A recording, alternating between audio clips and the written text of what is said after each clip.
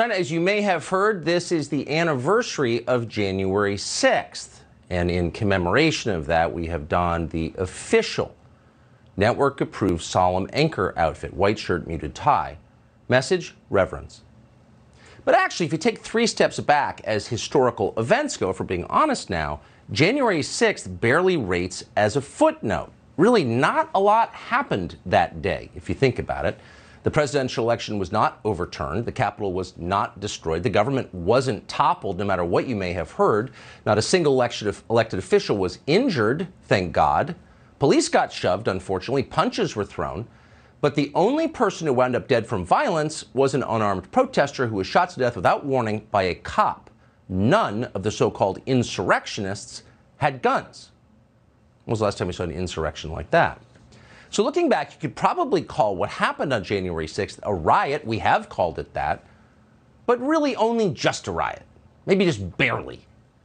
By recent standards, it was an embarrassingly tepid effort. No one even bothered to set a fire or spray paint slogans on the walls.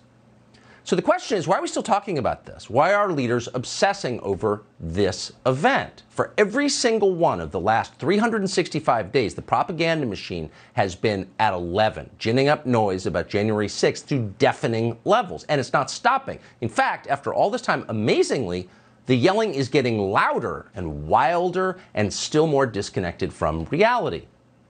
Why are they doing this? Well, it's not for voters. Look at the polls. Voters are not very interested in hearing about this anymore. And you can see why. A year after the election, it doesn't make sense. It's not relevant to their lives. Everyone agrees January 6th was ugly, but was it really a greater threat to America than, say, inflation? Than opening the southern border and admitting 2 million people whose identities we can't confirm? Yeah. They tell us January 6th was scary. Reporters were very afraid. But was it scary that what's going on right now tonight in, say, upscale shopping malls in Atlanta where people are being shot to death in the parking lot?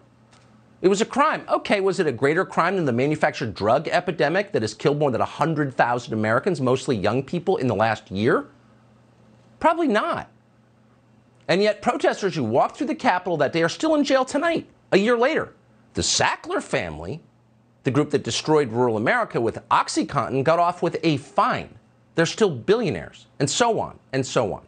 So it's a tough sell telling normal people that this is a world historic event. So why are they still saying that? There are reasons, actually, and for the next hour, we're going to do our best to explain what those reasons are and what actually happened. But first to today's reaction. We begin with Kamala Harris. Now, never a master of subtlety, you will not be surprised that in her speech today, she bypassed the subtlety. In fact, Harris compared the events of January 6th to Pearl Harbor and then to 9/11. Did she really say that, you ask? Oh, yes, she did. Here's the clip. Certain dates echo throughout history, including dates that instantly remind all who have lived through them where they were and what they were doing when our democracy came under assault. December 7th, 1941, September 11th, 2001, and January 6th, 2021. Yeah, January 6th. It's one of those indelible moments, one of those moments you can't forget, like the birth of your first child, the Kennedy assassination, the moon landing. You got to ask yourself, where were you when CNN claimed for the very first time that our democracy was under assault? Chances are you're probably standing at an airport, waiting to get on the plane and wishing to God someone would turn the sound down on the TV set bolted to the ceiling. Because it's absurd. And so is that clip you just heard. It's ridiculous. In fact, it's so ridiculous, we're not even going to bother to deconstruct it once again or attempt to refute it. It's self-discrediting, as if Kamala Harris could be further discredited. But not to be outdone in the hyperbole Olympics, her boss/subordinate, pick one, Joe Biden, decided to up the historical stakes, assuming that's possible, in a separate speech, which we're not going to show tonight because it was awful and weird. Biden told the country that, in fact, symbolically, January 6th was worse than the Civil War, the American Civil War. That would be the war that killed more than 1 million people. January 6th was worse than that because somebody held a naughty flag. It's so far beyond parody at this point, it's hard to know how to assess it. Where did this come from? Well, obviously, Joe Biden and Kamala Harris don't write their own material. Neither one is capable of composing more than a bitchy text message with emojis. But some human being sat down and typed those words and then read them on the screen. A speechwriter. And you wonder if that speechwriter felt shame as he did that. 9/11? Pearl Harbor, the Civil War?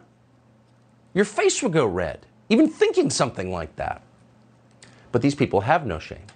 And that definitely goes to the national media. They were out in force today. So in case you're still wondering, after all these years, if there is such a thing as a coordinated message campaign where someone gets on a call and says, here's what we're saying today for political effect, in case that's even a question in your mind, we sat down with a pen today and counted as at least 8 separate television anchors described January 6th as, quote, one of the darkest days in our history. Exact same words. Now, it's not simply that they all love cliches because they're dumb, though of course that's true. It's they all said it together as they always do. And this was on 3 separate TV networks. Doubtless there were more than 3, but we finally felt sick and gave up watching. But it was MSNBC, as usual, that went all the way for the prize in grotesquerie today. The Joy Reid Network found a guy called Doug Brinkley.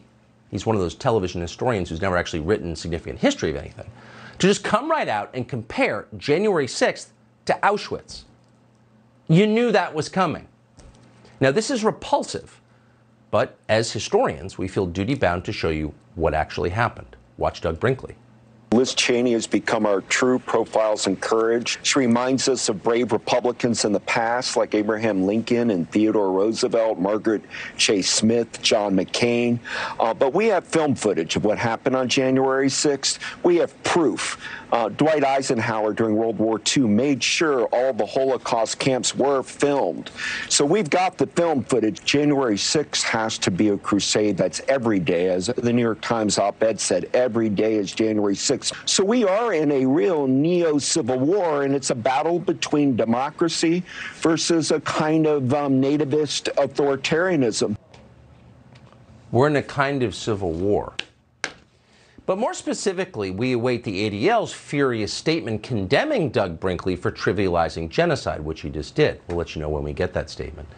In the meantime, Doug Brinkley was right about one thing. There are an awful lot of images showing what happened inside the Capitol on January 6th. We don't have to guess for the most part. I want to show one of them to you tonight because it's frankly representative. Here's the terrifying scene on the floor of the United States Senate as insurrectionists swept in. Watch.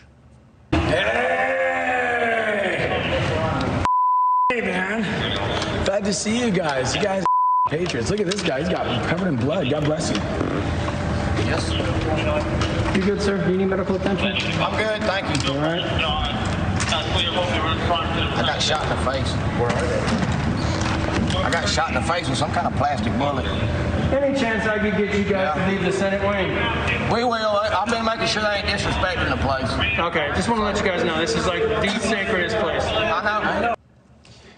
So the guy with the flag at the back of the shot, that's the QAnon shaman. He's doing years in prison for that, and only that. But the most interesting line in that entire clip, which as you may have seen we got from the New Yorker, hardly a right-wing source, is what the armed police officer says in that exchange to the dangerous QAnon shaman who's still rotting in prison. Quote, "Any chance I could get you guys to leave the Senate wing? Any chance I could get you guys to leave the Senate wing? Not even leave the building, just the Senate wing." Can you hear the terror in that officer's voice? Police are squabbling with protesters. Oh, there we go.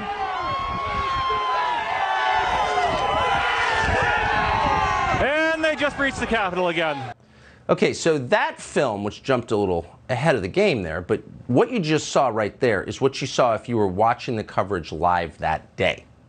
Okay? If you were watching January 6th unfold in real time, and you were probably, like most people, no matter who you voted for, kind of shocked by it. Really, people swarming around the Capitol, that's not good. But then you saw something pretty strange. You saw the police, who were in charge of securing the perimeter, move aside the barricades and let the protesters, or rioters, or insurrectionists, whatever you're going to call them, a lot of people still in prison, let them in the building. So why did they do that? Now, we know conclusively, because an awful lot has been reported on it, much divulged by the U.S. government, that law enforcement authorities knew there was going to be a significant protest that day. And so they were prepared. Apparently, they had snipers with shoot-to-kill orders on standby. So why exactly were the protesters allowed in, welcomed in by law enforcement? Now, there may be a completely good reason for that. We're not doubting that there is an honest explanation. We just don't know what it is. No one has ever explained that. Liz Cheney, who has berated the country in the most self-righteous possible way for weeks, months now, telling us we need to get to the bottom of exactly what happened, totally uninterested in finding out why that happened, which everyone who was watching TV saw.